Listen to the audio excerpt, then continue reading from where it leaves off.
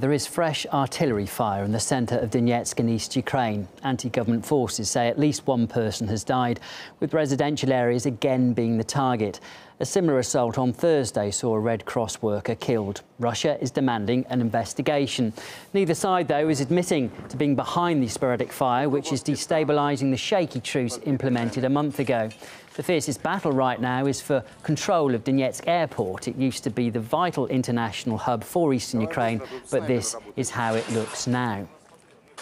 Well, Donetsk itself is largely in ruins after being pounded with mortar shells and bombs for months. Here, two engineer workers are on the roof of an apartment building, which they're sweeping for mines before clearing. It's a dangerous task being conducted citywide, as Maria Fanoshina reports.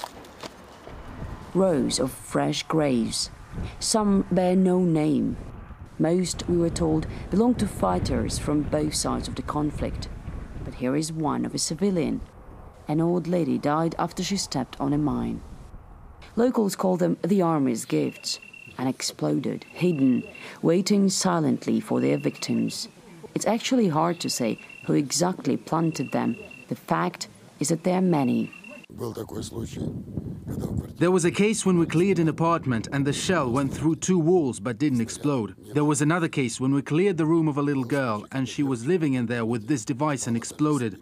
And when I took the shell out, she asked me if she could now sleep safely. Alexander is a combat engineer. He prefers not to be identified.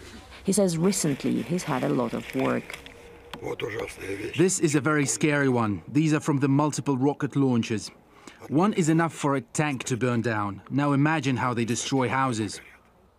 This is some of what Alexander has defused in the last 3 weeks, and in just one district.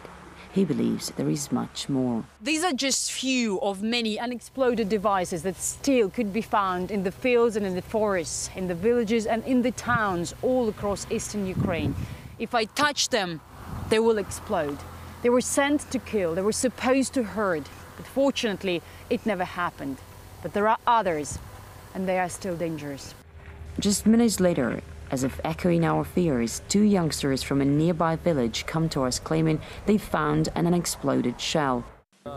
We were walking the dog and we found a shell. These boys fled their hometown when it was being shelled. They're back now, but fear remains. We're scared that something might blow up. Wherever you go, you walk carefully, as we may step on something dangerous. The UN estimates more than 3,000 people have already been killed in the conflict in eastern Ukraine.